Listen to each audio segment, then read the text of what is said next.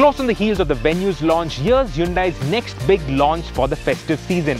This is the Grand i10 Nios, and no, it is not going to replace the current Grand i10. In fact, the Nios comes in at almost the same price as the Grand i10, but then there are a lot of discounts on the Grand i10, at least 75,000 if not more. So is the Nios that big a step over the Grand i10, and can the Nios finally take on the segment leader, the Swift? Let's find out.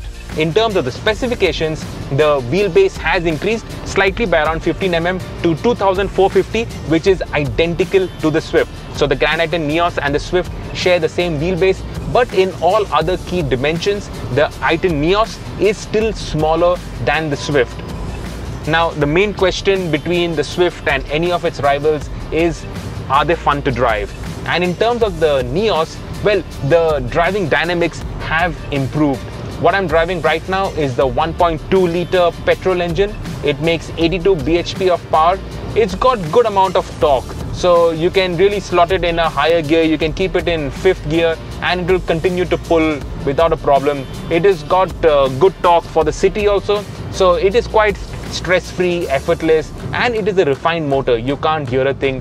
The sound insulation of the Nios has also improved over the earlier Grand i10. So in terms of the sound deadening, in terms of the comfort also, it has become better. So overall, in all the key parameters, in all the key aspects compared to the earlier Grand i10, the Nios is a big improvement. Now, the main improvement to most buyers will be in terms of the cabin, and of course, you look at it, it is all new. So you get climate control, you get wireless charging for your phone. This is obviously the top end variant. You get Apple CarPlay, Android Auto. You don't get inbuilt maps, but then with Google Maps, you don't really need inbuilt maps. Google Maps works the best. It is a touchscreen, responsive. It's got the new menu system that Hyundai uses across their cars, which is very intuitive. The steering wheel, if it looks familiar, well, it is, because this is from the Venue. Looks nice.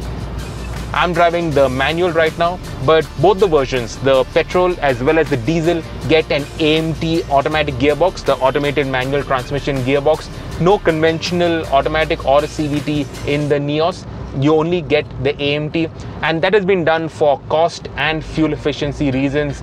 Also, as we've experienced with the Santro, the AMT transmissions that Hyundai have actually work very well.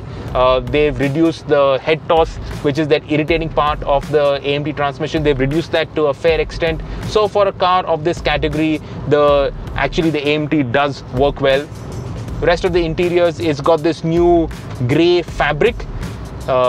It's a matter of taste, but it does make the cabin a little more airy. It's got this cubby hole for the dashboard, so it is practical. You can store 1 liter bottles in the doors. So overall, it is a sensible, intelligently designed car, and it also has a cooled glove box, so that is a good practical feature. That beeping is obviously gone above 80, so it beeps. Irritating, but all cars now get it, and you got to live with that. Now, in terms of space, the Nios has become longer and wider than the earlier Grand i10. The seats have also become a little thinner, so it has liberated more space inside the car. But this is still a 4-seater. 5 people is going to be a squeeze, because the shoulder room is not that much, and even 2 people in the front, you will be rubbing shoulders if you are of a little larger build. In terms of the driving position for the driver, the seat is height adjustable. It's a good driving position, good visibility, not too high. You are comfortable. The seats, the Swift seats are wider and they are a little more supportive. But for regular use, these seats are fine and they are comfortable. I've been driving the car for 3 hours. Yeah, 3 hours now, and it's comfortable. There's no backache. There's nothing to complain about. Ergonomics are good. The gear, the indicators, everything falls to hand quite easily. Even the audio controls for the stereo, they fall to hand easily. So overall, it is actually a nice cabin, but it is a 4-seater. It's not really a 5-seater.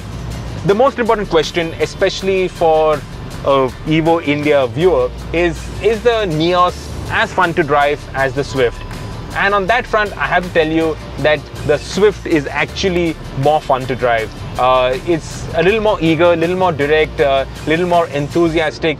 The Nios is a great city car which you can also take out onto the highways. We are driving it here on the highways, and it is planted, it is stable, it does not do anything funny. There's nothing really to fault, but the Swift has that spark which always puts a smile on your face. The Nios does not really have that enthusiastic spark in it.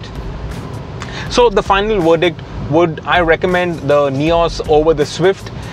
It depends. If you are an enthusiastic driver, then the Swift is still more fun to drive. But the Nios gets a whole load more features. It is more contemporary, and I haven't mentioned the styling, but the styling is one of the standout points of the Nios.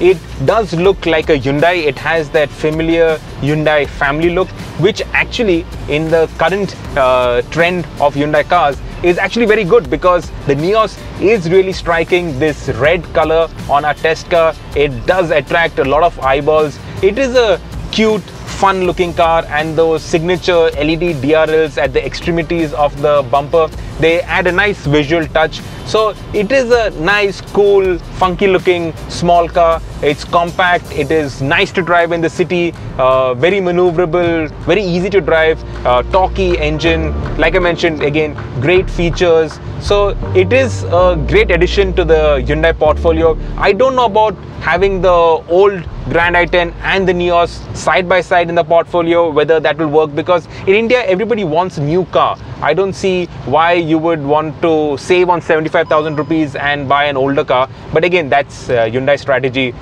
It might work, it might not work. But overall, the Nios is another great addition to the Hyundai range.